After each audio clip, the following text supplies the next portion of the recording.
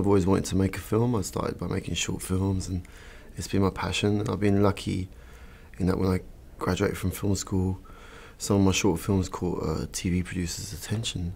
And it was that period where, you know, as we all know now, it's the golden age of television. And so it's not TV versus film, it's just I was waiting for the right film to come along before I make one.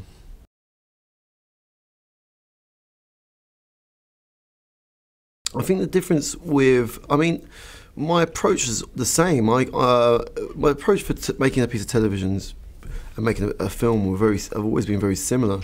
The difference is with television, more often than not, you don't know what the ending is. You come on board and you're prepping it before the writer's even written an ending, and you're sort of fumbling in the dark at times.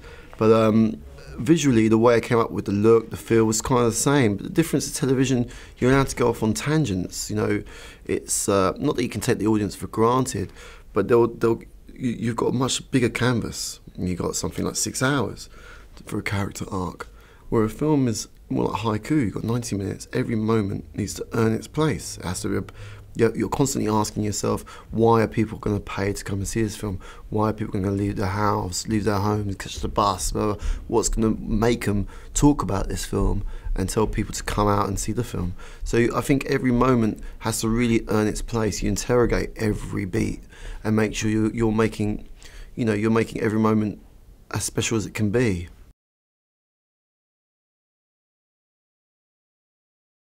I never had a burning desire to make a film about Belfast or the Troubles. The screenplay, the script is what made me want to do it. It came to me as a fully developed screenplay. Well, it was a first draft, a full draft, and I read it and I immediately connected with the themes. I connected with the humanity in the film, the screenplay, and also, you know, I loved the way it tread the shades of grey, and it felt pertinent, sad to say. It felt like it could be about many conflicts that are going on in the world at the moment. And then, you know, I had a take on it. I met the writers and the producers, and I was like, I'd like to do it if it was like this, and it wasn't, and we just got on. It's one of those things, you know, you're lucky the stars align. I had a particular way I'd want to do it, and they fed off that. They were like, great. They took it as far as they could, and they needed more stimuli, and we saw eye to eye, and I sort of, you know, steered it in a certain direction that everyone was on board with, and that was great in that respect.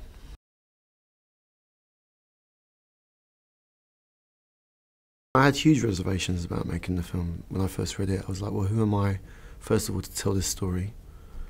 You know, I'm French-born, grew up in a French-speaking household, Paris-born, raised in London. I'm not Anglo-Saxon or Gaelic. I'm from a French-Algerian background.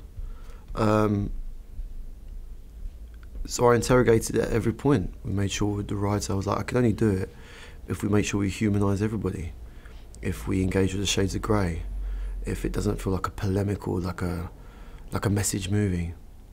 And that's when I felt comfortable with it. I was like, you know, I wanted to talk about young boys caught in conflict on a very human level, and I felt comfortable with that. But you always ask yourself, you know, there's a responsibility, because you're making, in many ways, it's a genre film. It works within genre, though it's layered, some elevated, however you want to put it. The people in it aren't action characters, they're real people. There's an emotional truth to it and to the way they behave. But you're always asking yourself, we've got to make sure we're not taking a very painful recent period in people's history. There are people alive that are really affected by it, and exploiting it to make a sort of exciting piece of entertainment. It wasn't allowed to do that. So, you know, there was a responsibility, and there was a warrior concern, and it's something but it was a healthy thing. It meant everybody involved was always interrogating what they were doing it, why they were doing it, and what it means. And I think it's very important to do that.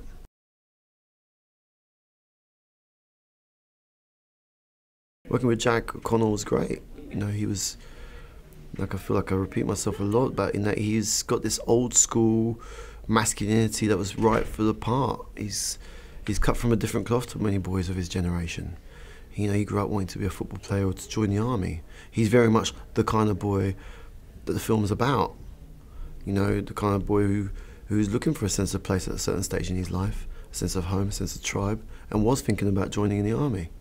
And he stumbled into acting instead, luckily for us. But, you know, it's not just about, when I talk about his old school qualities, it's not just about machismo or alpha male traits, or he's got a soulfulness, he's got a depth to him. You know, he's felt pain, he's had a life, not an easy one, and it means he can draw upon real emotions.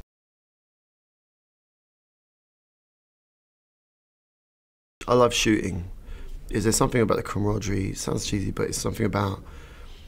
I've always been someone that likes to shoot. Like, you know, even when I was an assistant, I was on the floor. It's all about, you know, you're all these people working towards one aim. They all want to make this film the best it can be. And we're all working together in that endeavour. And they're constantly throwing ideas at me, the crew days, the heads of department. And everyone's collectively trying to make this the best it can be. And they're constantly, like I say, chipping in ideas. And so I love to shoot. But my most fun bit of shooting it was technically was the explosion and the riot. And then, you know, I really liked the whole sequence where he's at home with the doctor and his daughter. You know, there was lots of moments, but my favourite character was the kid, you know, the young boy who'd never acted before. We found him in the boxing gym, and he just like stole all our hearts really on set. It was a great shooting that, you know, it's an ensemble cast. There was constantly lots of different people coming in and doing their bit.